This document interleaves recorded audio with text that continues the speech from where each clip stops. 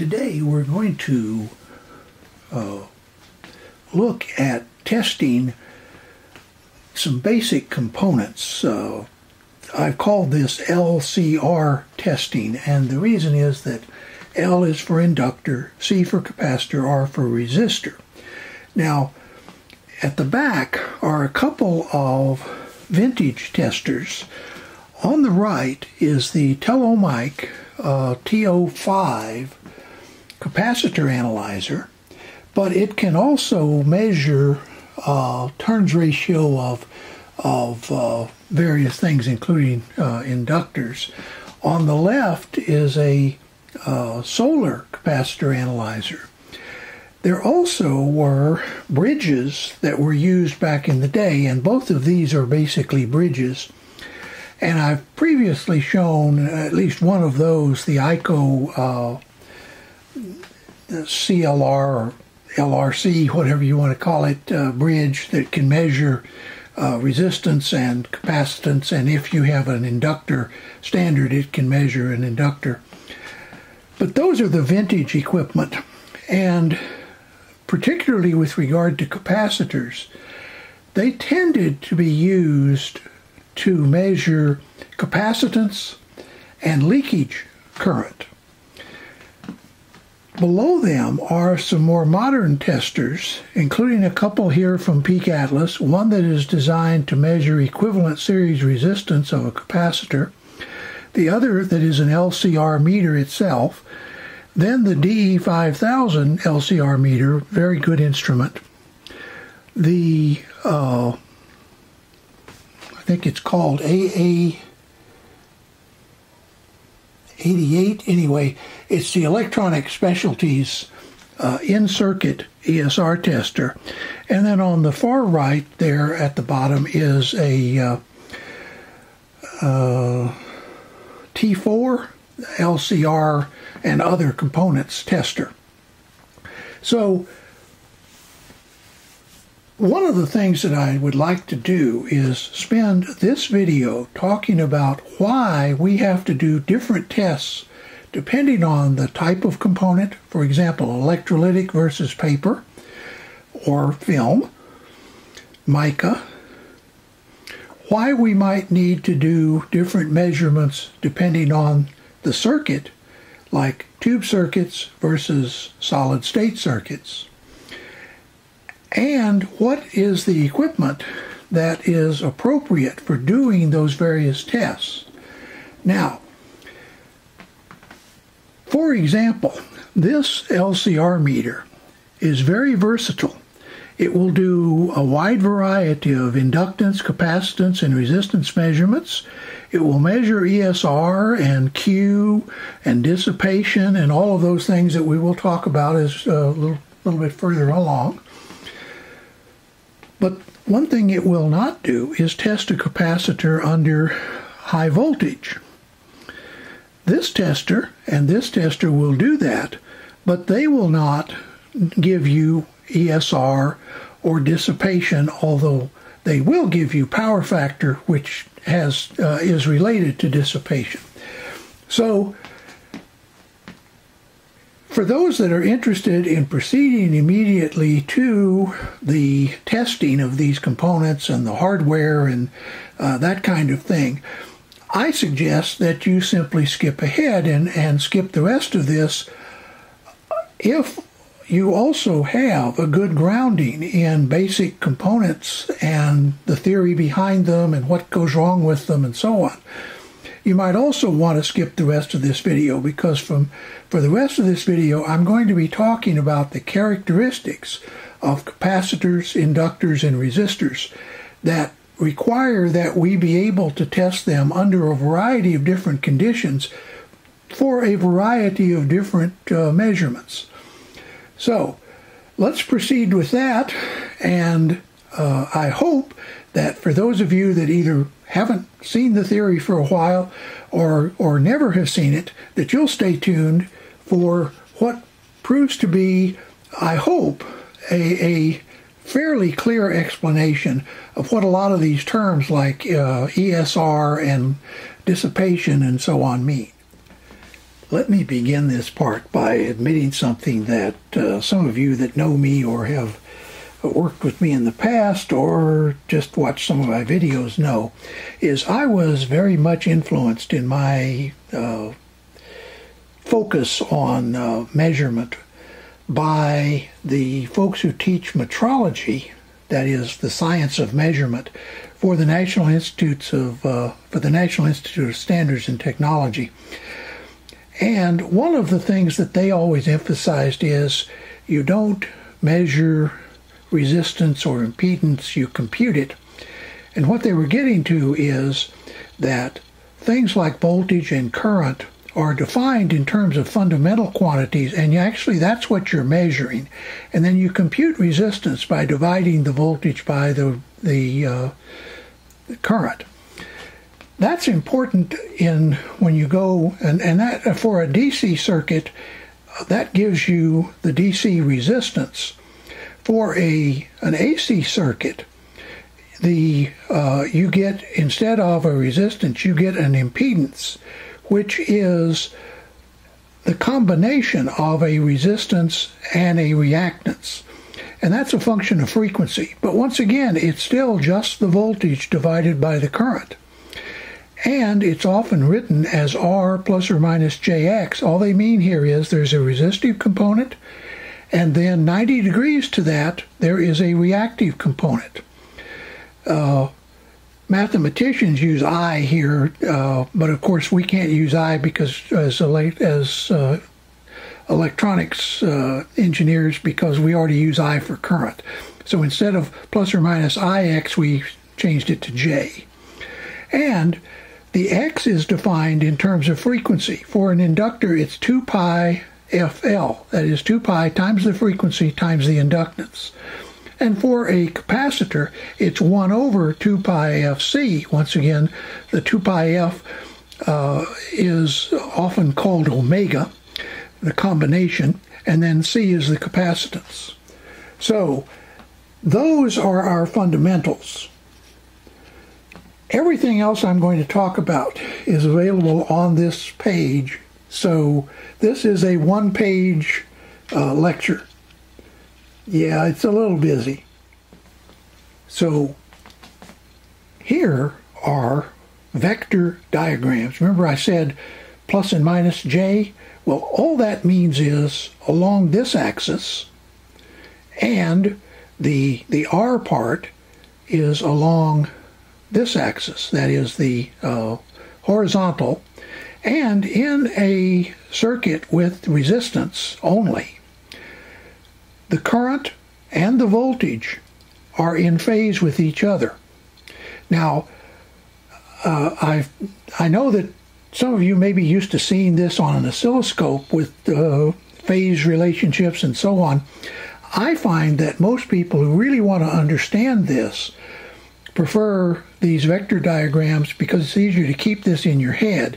Remembering, well, was that sine wave on the left of that is less, let's just say, tends to not be remembered as well as these diagrams. So if you remember that we begin with the basic idea that in a resistor, the current and the voltage are in phase with each other, and you divide the voltage by the current, you get the resistance. But in an AC circuit, so we normally draw the inductive reactance as plus J and the capacitive reactance as minus J, and what that does is it causes the current to be in the plus R direction, that is to the right. If you have a circuit that has both an inductor and a capacitor, the two will offset one another, and depending on the frequency, the total reactance of that combination will vary depending on how much inductive reactance there is and how much capacitive reactance there is. And that's what's shown by this vector. So if, for example, you have a small amount of inductive reactance and a larger amount of capacitive reactance, the net total will be a capacitive reactance, but of less magnitude. by a magnitude that's equal to the difference between these two. Now, at a low frequency, and here we're showing just a capacitor. At a low frequency, the capacitor will have a certain amount of reactance, and there is a certain amount of resistance in the circuit. There's always resistance present, and quite frankly, there's always inductance and capacitance present as well, but they may be minuscule. So we wind up with an impedance, an overall impedance, which is the vector sum of the resistance and the reactance. And it's drawn like this. If you draw a line parallel to the x-axis from the capacitive reactance in this case, and a line parallel to the j-axis, which represents the resistance, the vector from the center to that point is the impedance, and we call that Z. Z has both a magnitude, in other words, the length of this vector, and a phase, which we usually call by this angle the phase angle. Now, at a low frequency, capacitors tend to dominate because, of course, they do not pass DC. And it's only when the frequency gets high enough that the capacitor begins to pass enough current to be anything other than an open circuit. Similarly, in a high-frequency circuit, it's the inductance that tends to dominate. Once again, if you have a circuit with an inductor and a capacitor in it, the inductor becomes a bigger and bigger factor. The capacitor tends to become a smaller and smaller factor, or at least a smaller and smaller impedance. And at high frequencies, you get just the opposite diagram. In other words, instead of being down in the lower right quadrant, you have the impedance in the upper right quadrant. Once again, the resistance is along the x-axis, and the impedance of the reactance of the inductive device is along the y-axis or the j-axis. Okay, now you have enough background to start looking at what is it we want to test and how do we want to test it. There are two things that you want to test for when you test the overall an overall component. One is the effect of the resistance, and the other is the effect of the reactance. In a low impedance circuit, like a transistor circuit, the series resistance is the more important factor. The reason is that the series resistance, and in a capacitor that's the ESR, in an inductor that is just its DC resistance, tends to dissipate power. And the reason that, for example, in a switching mode power supply, the ESR is the most important factor is because it dissipates heat. And as the capacitor heats up, the ESR actually goes up because it's boiling away the electrolyte, until eventually the ESR consumes so much power that the power supply fails. And that is where you see those bulging capacitors in power supplies. However, in a high impedance circuit, the reverse is generally true. In a high impedance circuit, it's usually the parallel resistance called leakage that is a factor. So, for example, in a tube amplifier, this might be a coupling capacitor, and this is the leakage of the coupling capacitor. You'd like that coupling capacitor to completely block DC. But if it has high leakage or a low parallel resistance, some of the DC from one side of the circuit will get to the other side. And when we get to testing capacitors for tube circuits in a future video, we'll talk a lot more about this. So, how do we decide whether it's low or high impedance and so on? Well, we basically use these 4 or 5 rules. Obviously, if X is equal to R, it's in the middle. But if X, that is the reactive component, is way bigger than the resistive component, it's at one end. And similarly, if the reactance is very, very small compared to the resistance, it's at the other end. So, remember that X varies with frequency, but R does not. So, let's now look at what we call dissipation, or Q, or basically the power lost. Remember, we talked about the fact that the power that is lost is in the resistive element. So in this case, it's this R that absorbs power. A pure reactance does not absorb power. The power you put in is returned when you on the next half cycle. So you charge up a capacitor and then you discharge it, and if it had no series equivalent series resistance, you would get back exactly the same amount of power as you put in. And that leads us to this set of equations. In a capacitor, we measure the power lost, that is the ratio of the power lost to the power returned, we call dissipation factor. And if you think about it a minute, a capacitor that's absorbing a lot of power has a high dissipation factor. A capacitor that is ideal, the dissipation is 0 because there's no power lost. In an inductor, we tend to call that Q, and dissipation is just 1 over Q. In all cases, the ratio of the power lost to the power returned is also the ratio of the resistance to the reactance. And modern meters tend to measure these quantities. Some of the old vintage equipment I showed you does not, though there was a concept that still is used today in the power industry called power factor that is related to all of this. Basically, it is a way of determining how much power is lost in a circuit.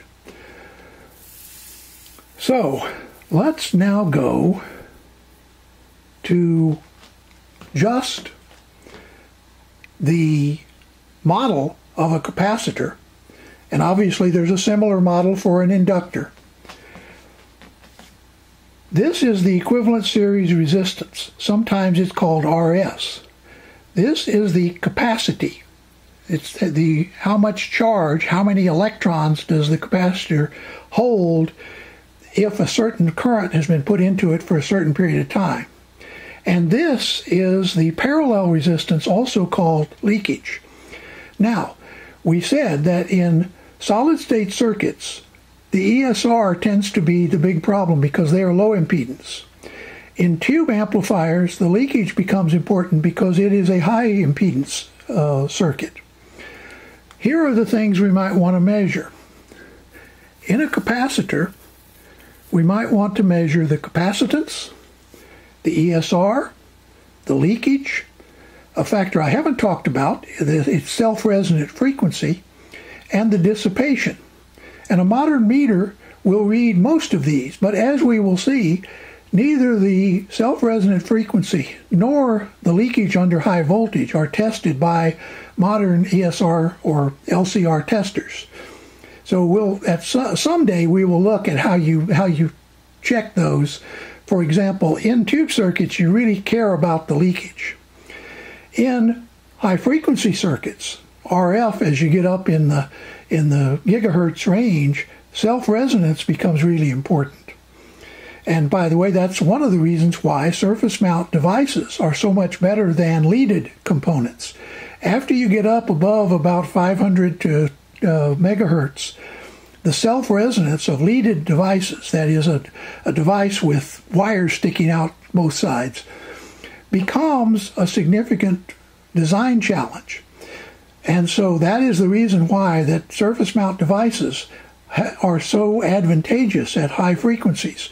Not only are they easy to pick and place and be assembled by robots, but they also have a low self-resonant, or a very, very high self-resonant frequency, often much higher than your circuit. With an inductor, we want to measure inductance, we want to measure the total resistance, we want to measure its Q, or quality, once again, how much power is lost versus how much power is returned.